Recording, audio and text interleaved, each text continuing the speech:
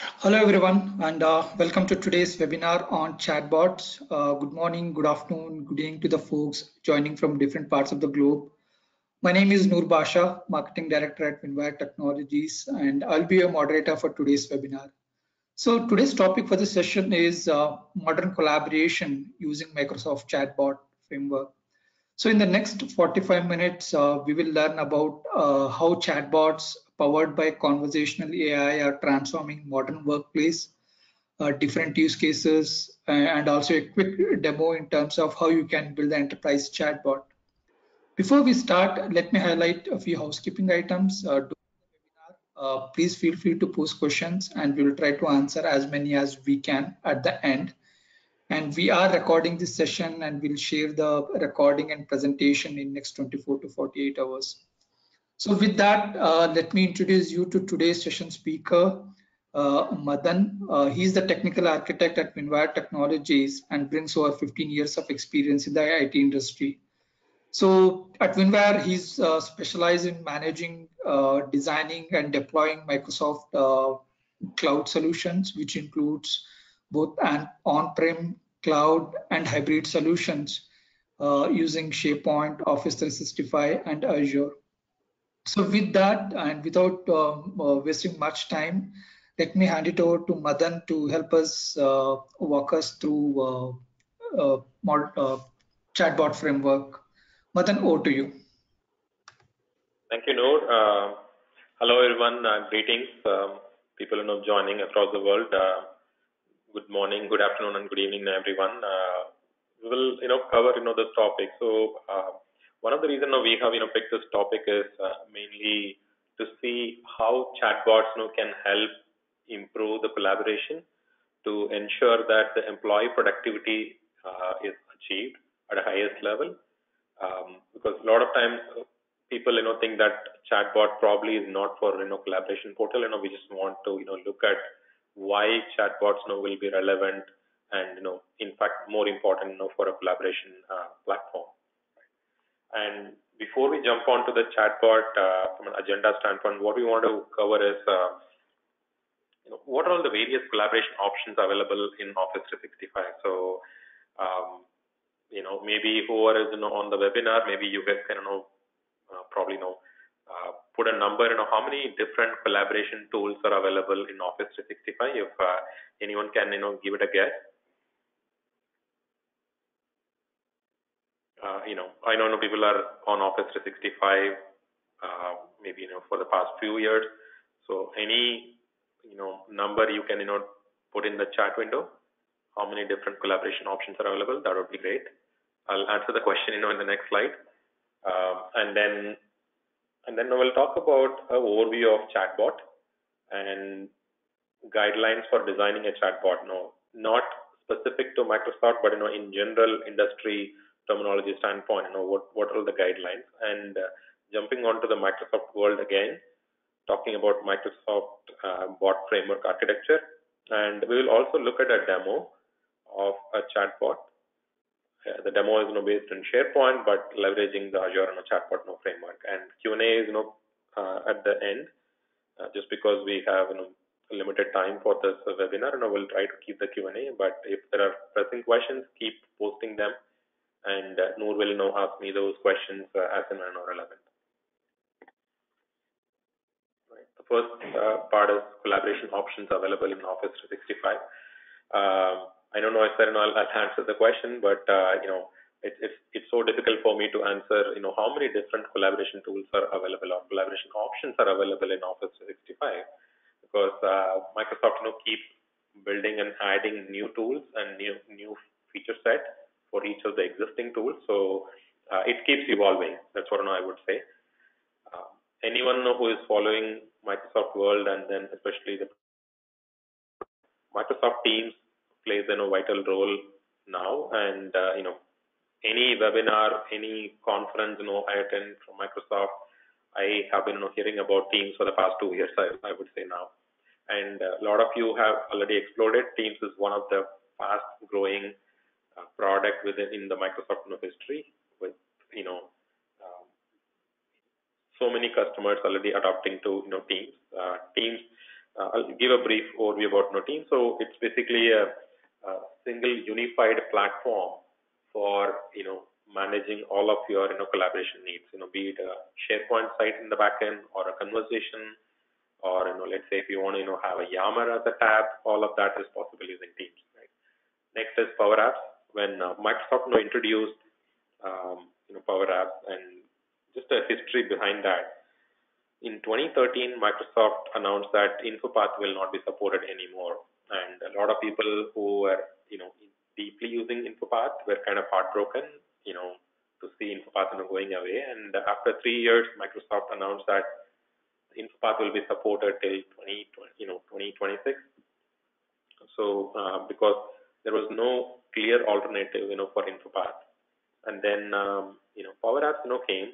I wouldn't say it's an exact replacement of InfoPath, but it's slightly better way of building forms as a business power user, right? So I have developed a lot of Power Apps for connecting to different data sources, building it for building once, but deploying it on mobile and tablet devices. So Power Apps is a great tool for that. Then another collaboration tool, which is very common, Exchange. I'm sure people are using Exchange over the decades, and Exchange is one of the best and worst collaboration tool. If you use it wisely, yes, that's the best platform for collaboration. But people keep getting hundreds of emails in a day, where they are not able to process that much amount of emails in a day, right? So if you use it efficiently and wisely, Exchange is the better option. Flow, for you to connect with any of the data sources. Let's say even if you want to connect to Twitter handle, if you want to connect to, let's say, Salesforce, all of that is possible using Flow. From your document library or from your list, you'll be able to build a flow and connect to any of these data sources, and then create a simple workflow. Right? It's all business user driven.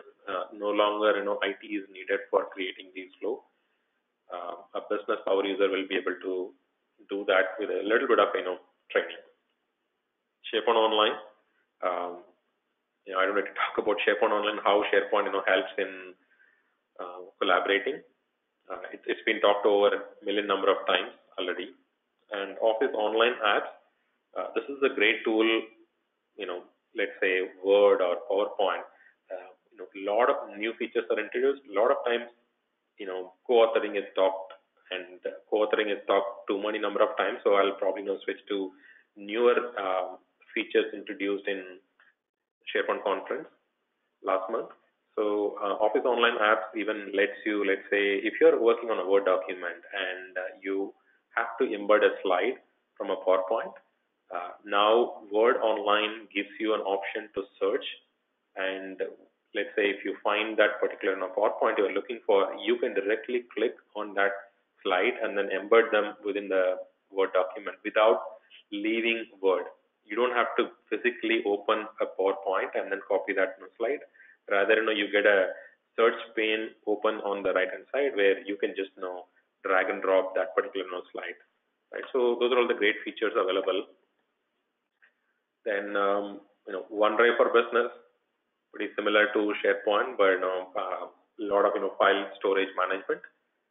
Project Online for project portfolio management, or even a project management, building reports and dashboards, and KPIs and all those stuff.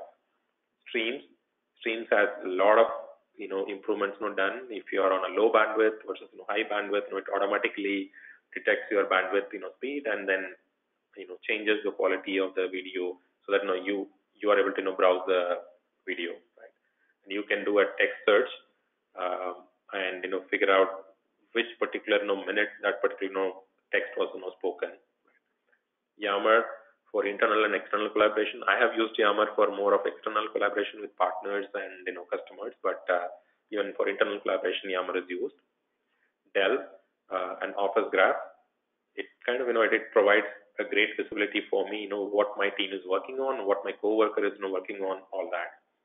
Planner for simple event management kind of activities. Planner is the best tool to use it. Now, if I ask you a question, which collaboration option as a business user, you need to choose. It is so difficult because as a technologist, it is easier for us to follow, and in fact, it is getting tougher for even a technologist to follow the speed at which Microsoft is building and providing various collaboration capabilities. So, for a business user who is focusing more, let's say, on a client-based, department, or maybe a research scientist, someone who is so much into their, world, it is so difficult for them to figure out which collaboration option is right choice for them, right? Just because it's too many options, and most of them are self-servicing tools, so it's either no training or very little training for them. And those are all the reasons a lot of times the collaboration portals fail, just because it's more technology focused rather than a business focus, right? That's why bot comes into play. You have bot, a single bot or multiple small bots. Now I'll talk about that in detail. And you have the bot help the users to find information, or find some help on performing some day-to-day activities, right?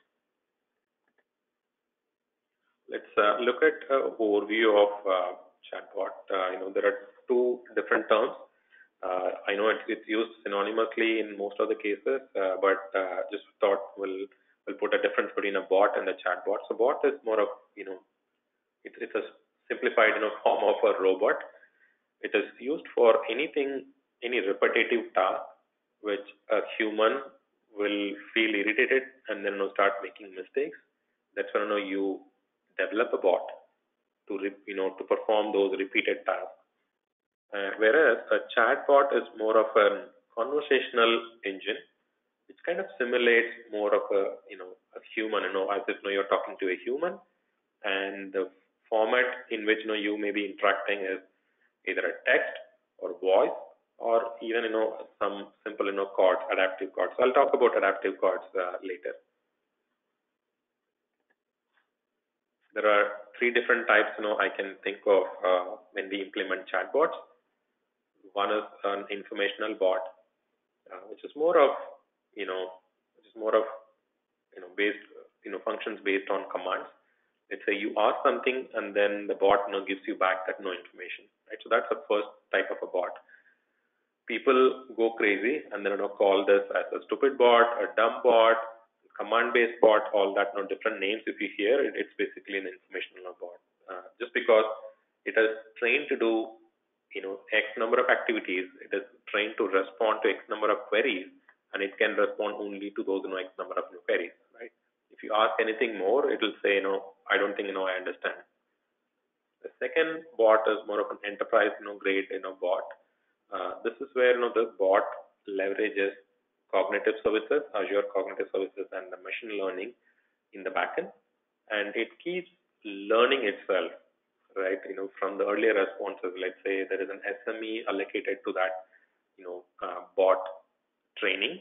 It learns from all of that. It learns from your data sources. It learns from your previous questions and answers, and it keeps learning. You can build the intelligence of the bot leveraging, let's say, you can have a language understanding. You can introduce all the other capabilities from cognitive services to help this bot. That's a enterprise grade bot. And then the third type is the virtual assistant. I kind of debate whether it can be categorized under a bot, but in Microsoft world it is categorized under a bot. But in a general industry term, virtual assistants are looked slightly different from bot, because virtual assistants are designed to kind of perform anything you want them to do. Let's say I want to book a ticket, right? Now I want to book a table for my restaurant in my restaurant.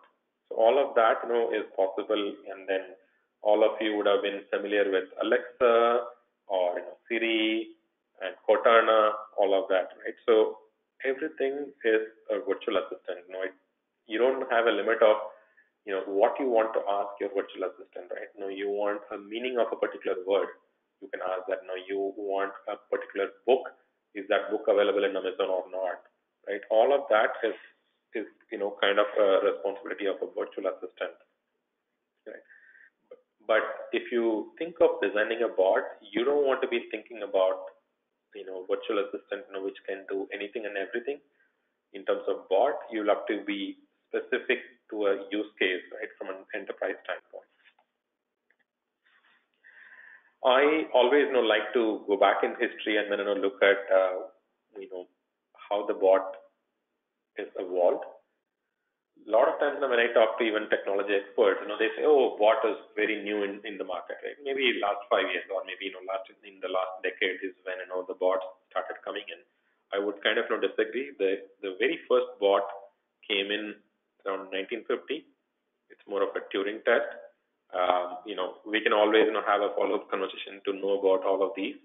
But in the interest of time, I'll probably switch. ELIZA, which is released on 1966, is one of the important milestone, I would say, in the bot evolution. And then there are various other vendors came up with the bot idea. And then in 2006, which was a major breakthrough, when IBM released the Watson Assistant, that was one of the major breakthrough. And then we have Siri, Google Now, Slackbot, Alexa, and Cortana, and then Facebook Messenger bots, everything. Right? There are so many different organizations using bots in different ways now. Why bot is relevant, right? For a collaboration portal. One thing we need to be understanding is even a social networking platform is surpassed by messaging apps. Few years back, not now, but it's actually 5-6 years back. Messaging apps have surpassed all the social networking, and that tells clearly why Facebook invested $19 billion in acquiring WhatsApp, right, which is a very small company based on messaging platform. Facebook invested a huge lump sum on that. And in terms of bot, why the bots are relevant? Bot gives you a much faster response rate. I can quickly search and get only what I need, right? This is where the search and bot differs. When you search for something, let's say you have 20 different responses, and also it gives me you may also like, right? I'm like, today I don't want to worry about anything else. I need exactly this piece of information, right? That's when bot gives you a very specific response. And then the enhanced employee experience. Let's say, how many people have heard, oh, we are experiencing, if you call a customer center, we are experiencing a high call volume, right? Your call is very important to us, and all that, if you have heard, and if you hate that, yes, bot is the alternative, for you. And service repeated hours. How long you're open today? Let's say if you have a restaurant and how long you're open today, and do you deliver to home? Do you deliver to office? And where are you located? What are the directions? Those are all kind of typical questions you keep hearing on your phone line. You want to know, you may want to focus on something else which is more helpful. So you can service those repeated asks using a bot. And chatbots, just it's interesting to see all the leading cloud vendors. There are some companies who do dedicated to bots only. I'm not talking about them, but I'm just talking about leading cloud vendors in the market and how they are servicing the bot.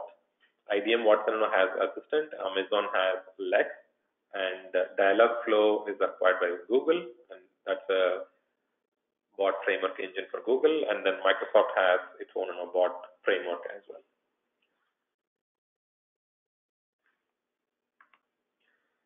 Let's look at what are the generic industry guidelines for designing a chatbot. And before you learn about the guidelines, it's always good to learn all these jargon. There are many of them, but I've just quoted only few of them. let's say utterance. Anything the user utters is an utterance. And what do they want to do? What is their intent? That's called intent. And entity, let's say, um, and then NLP and NLU, natural language processing and understanding. There are various channels in which you can communicate. There's a Q&A maker. This MAAP and CAAP is more around messaging as a platform and conversation as a platform. So people keep throwing jargons at you whenever you talk about chatbots. So you need to be knowing about all of these terminologies. Human handoff. That's one of the important feature. When a bot notices that the person on the other end is getting frustrated, the bot needs to have an intelligence to kind of escalate it to a human to take over the conversation, right? So that's a very important step. That's why the bot success versus failure comes into play. The bot needs to be knowing, having an intelligence to hand up to human at the right time. There are various case studies, public case studies available, and few of them I just want to highlight. Whole Foods, it's an informational bot. You can go into the Whole Foods app and use the chatbot to find the recipes, find anything you need in terms of recipes. Spotify, the music legend, they provide option to search a specific music type. Left, this is not an informational bot. This is more of a transactional or next level AI based bot, where you can use this to book a taxi. Pizza Hut lets you search and order pizza. So it is a combination of informational bot where it lets you search and also order a pizza. Whenever you think of designing a bot, there are three different fundamentals you need to always remember. Have a single purpose. Don't look at all of these fancy bots. If it is a first bot, always think about building it as a step-by-step process. Have a single purpose and identify all the use cases you want to achieve, but take a single use case and start implementing it. Phase out the rest of the use cases, right? And build a mechanism to escalate as needed. Escalate, when I say it's a human escalation, from bot transitioning it to a human in a smoother way. And when you're designing a bot first time, you will always you should always expect some kind of hiccups. Not everything will go as planned. Not every question from the user will be responded in a way you expect, right? For example, this particular bot, the user is trying to say, the bot is trying to ask, what city you are traveling to, right? The user is saying, okay, I want to cancel, and the bot keeps trying to book the travel, right? So this is something that you may want to avoid. This is a learning. Another thing is the clueless bot, and the bot is asking for a code, and the user doesn't understand what does the code mean, and user is asking for a help. The bot thinks help is the code user wants to enter, right? And this is another bot where the bot doesn't forget what exactly happened 3 months back. The user originally wanted to travel to Vegas 3 months back, and the bot is kind of remembering all of that information, right? So those are all the things you want to always avoid. In terms of phase-wise rollout, now I talked about phase-wise rollout. Let's say there is an internal versus external bot, external facing bot you are developing. Let's say there is a features of service plan A, right? You are a provider of, let's say, for an insurance. There's a service plan A. Then you start building what is the account information. So you start looking for that features, and then let's say you start adding account lookup as another feature, right, which is transactional. Then build another phase to make sure to go in an advisory role. Let's say, what will I gain if I move from plan A to plan B, right? And similar for an internal, how do I get the leave policy, right? And start delivering them in multiple channels. Let's say you have Teams, you have Skype for Business, you have, let's say, SharePoint. So you start delivering the same thing in multiple channels and start making it as transactional. Let's say you want the internal users to look at all the tasks assigned to them or pending with them and have them approve those you know workflows. That will be that could be your next transactional step.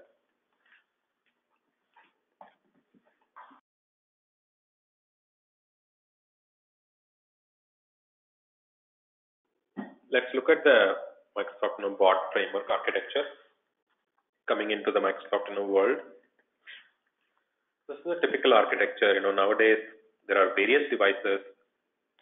Your mobile and tablets are not only the devices. Your car could be a device. Your home could be a device, right? So there are various devices people are using, and people are providing inputs in different manners. It's either text, or it could be a speech, or it could be a tab, or it could be a card, adaptive card. And people use various channels to interact. Let's say email, Skype, Twitter, any other text messaging platform, Teams, all of that. Right? And then in the backend, this is all from a user standpoint. And Azure Bot Service connects all of these inputs and various types of inputs to set up cognitive services. The cognitive services, starting from language understanding. Like you are having a Spanish users, talking to the bot. It understands that, and it understands, to translate and then translate them back when the response is given, and Q&A, right, and speech, vision, all of those cognitive services, and then it can interact with various knowledge repositories. You don't want to dump all the knowledge you have in your organization. You don't want to dump all of them. So you want to connect to those knowledge repositories to get the responses for certain questions. There could be some third-party assistants you may want to integrate with, and there could be some skills you may want to build. I'll talk about the skills in the next couple of slides. I want to have a dedicated slide for the skills. We'll talk about it. Let's look at the channels available. There are various channels available, starting from Cortana, Skype for Business, Teams, Skype, and all of them, right? And there are some channels which provides the channel-specific functionality. One of the example I can give is, let's say, on an email, right? You can email to a bot and get a response. What is the status of my invoice? Right? So that's something that now you can develop a specific platform-specific functionality.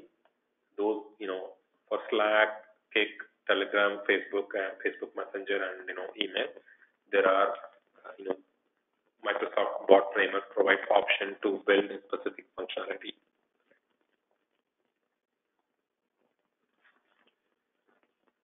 This is a slightly modified version of the architecture I showed in the initial slide about the Bot Framework architecture. It basically gives the details of all the different virtual assistants available. The main purpose of this slide is to ensure that you don't need to dump all the middlewares you have created to interact with your knowledge repository.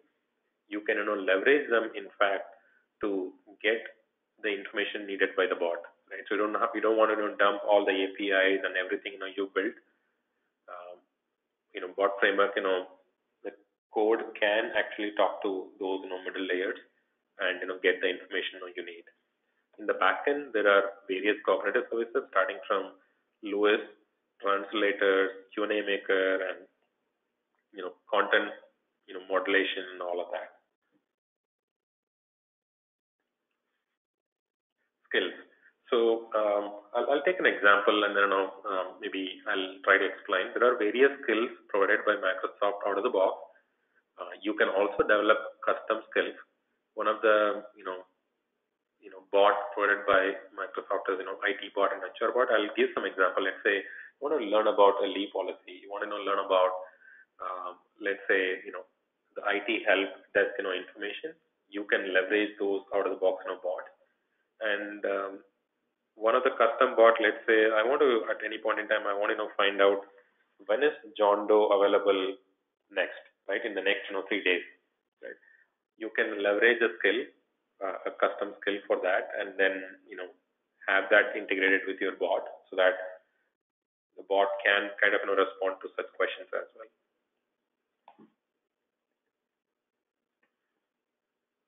When you're designing a first bot, do not worry about how smart the bot is and how much the natural language it can process and all that. Forget about all of that. Focus more on users problem. Can the bot solve the user problem easily? Can it solve better than the alternate option the user has, right? Those are all the things you need to care about. And is it rendered in all the devices? Is it served in all the devices they care about? That's where you'll have to focus more.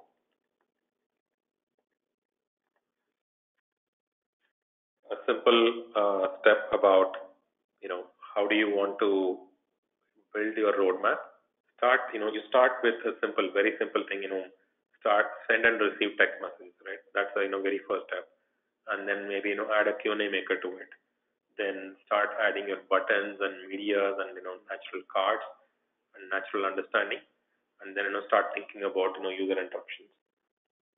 This is how I would recommend, rather than directly jumping onto some designing something as complex like a virtual assistant. Start simple, take a step-by-step approach, and start simple and then move on. We'll look at a quick demo of a simple bot. I want to start with a simple Q&A maker. So you want to log into qnamaker.ai. That's a platform for managing your Q&A maker. I have already some existing knowledge bases which I have already created. But for the purposes of this demo, I'm going to be creating a new knowledge base.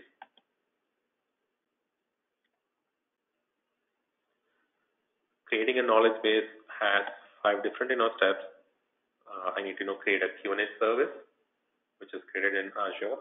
And once I create a Q&A service, I need to be able to connect that to my knowledge base, and then I need to give a name, populate the knowledge base, and then finally create my KB, right, the knowledge base. So I will start with the Q&A maker service. At the end of the day, everything translates back into Azure, your Azure subscription. So you need to have an Azure subscription.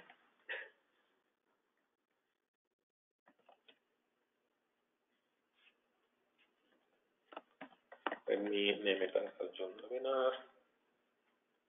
I'm just now going to choose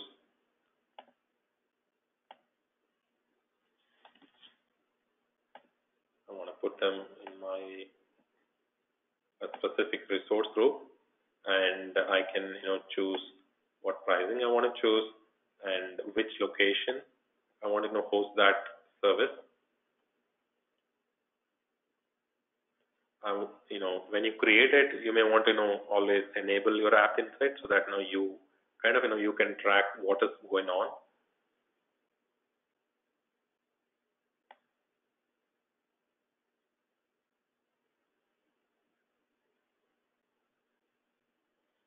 And based on your location, you can always choose which location you want to host your app insights.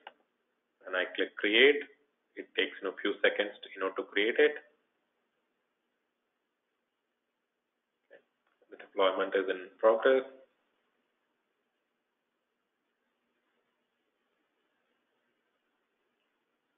typically, takes a few seconds to create your, resources.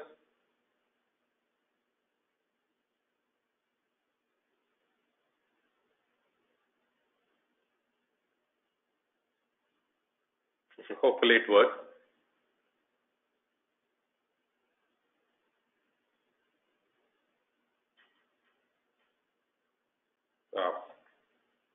Usually it doesn't take this long, but whenever there is a demo, it has to be like this.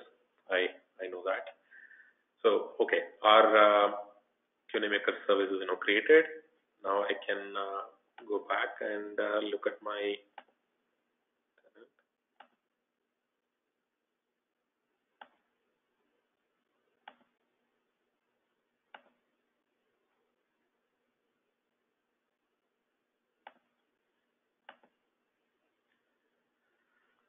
I forgot to refresh my screen, so okay.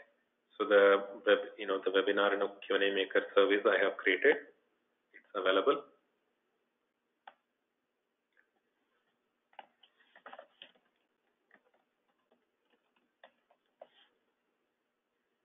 And I want to populate my KB. I can populate it maybe a PDF file which has all my Q&A in a specific format. I can do that, or I can just I'll just simply pick some of the existing simple KB question and answers available, and then I'm creating a KB.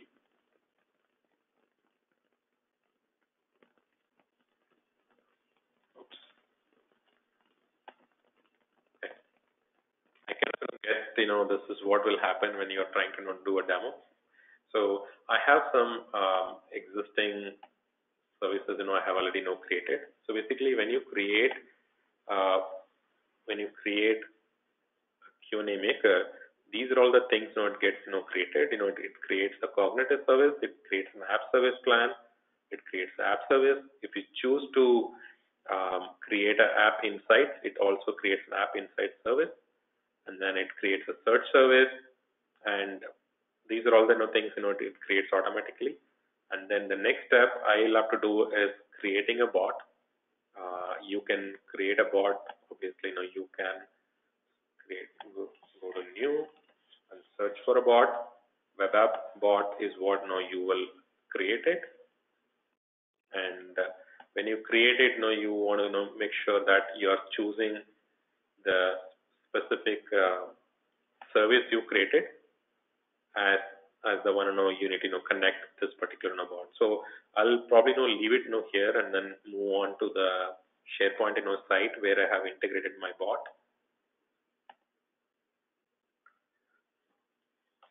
It's a simple SharePoint site which is used for collaboration in a corporation, and I have the bot showing up, and I start with some of the basic questions.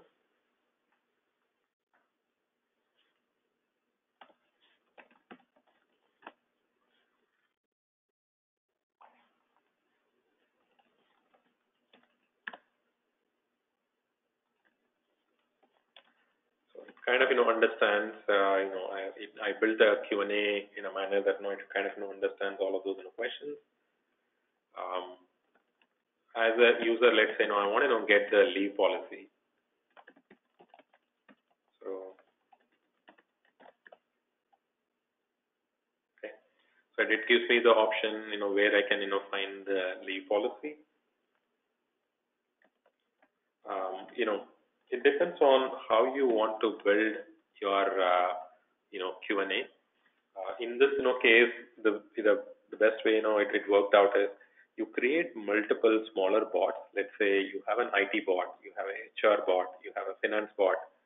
Anything related to payroll, the finance bot kind of responds. Anything related to policies and procedures and templates, the HR bot responds, and then anything related to help desk, your IT bot responds. But from an end user standpoint, you are not asking the end user to interact with 3 different bots. You're asking the end user to interact with one bot, and then this bot kind of provides interaction with everyone else. Right? And I have also integrated some of my other services. Let's say I want to check when is my next flight, right? So it kind of reads my information, and it is integrated with my calendar, and it kind of gives this information.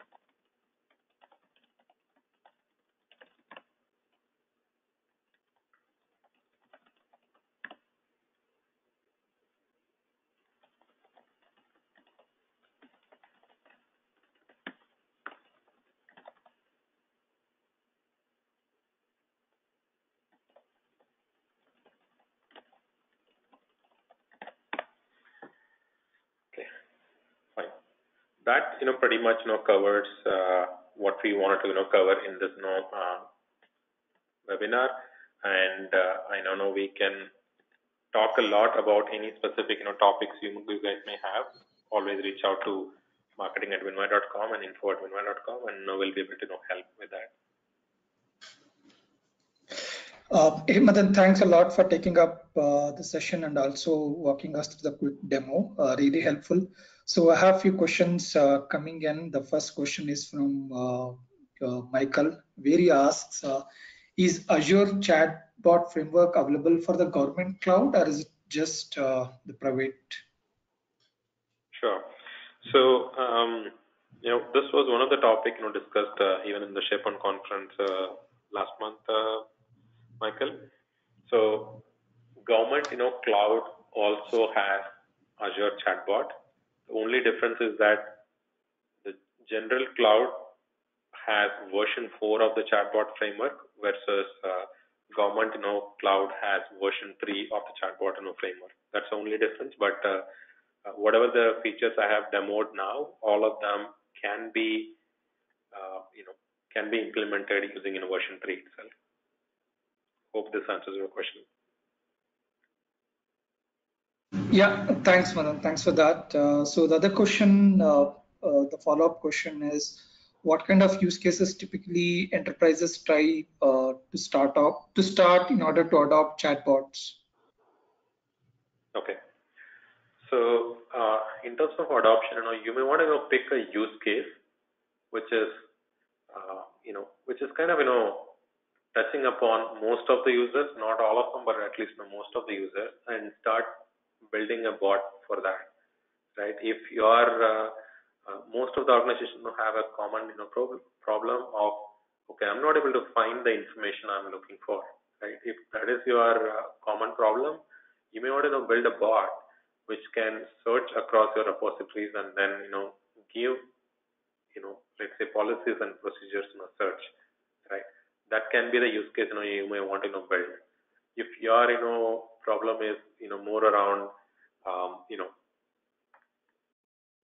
people not approving the workflows, right? If that is a common problem across the organization, you may want to build a bot which can help them achieve that, right? So it kind of various depends on where is 80% of the problem, and then start addressing that.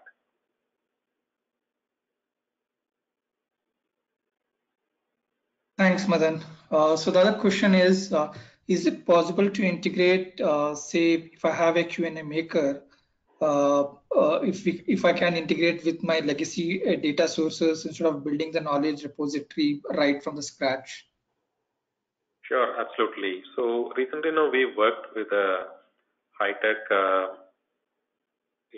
manufacturing company in Bay Area, and they had 80,000 FAQ question and answers, right, in their repositories. There were they had like 4 different data sources where the question and answers were there, and obviously they don't want build a complete knowledge base in Microsoft bot framework and then copy all the questions here again, right? It doesn't make sense.